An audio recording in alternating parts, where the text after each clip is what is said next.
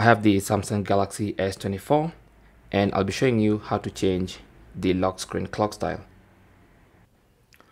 For this tutorial, I'm using the S24 Ultra, but this works on all the Samsung Galaxy S24s. So what you want to do is go to the lock screen editor. You can do that by long pressing on the lock screen.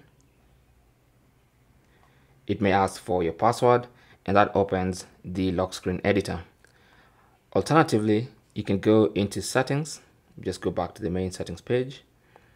From the main settings page, go to lock screen and always on display, tap on that, and then you should see a link that says edit lock screen.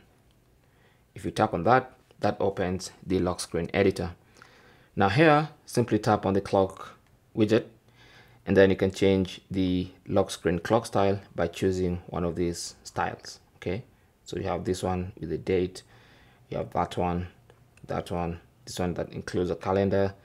You have very many clock styles you can choose from. For instance, let me pick this one. And once you pick a clock style, you can also change the colors involved.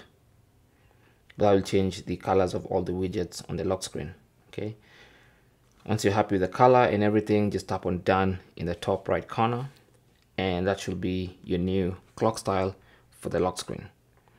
And that is basically how to change the lock screen clock style on your Galaxy S24.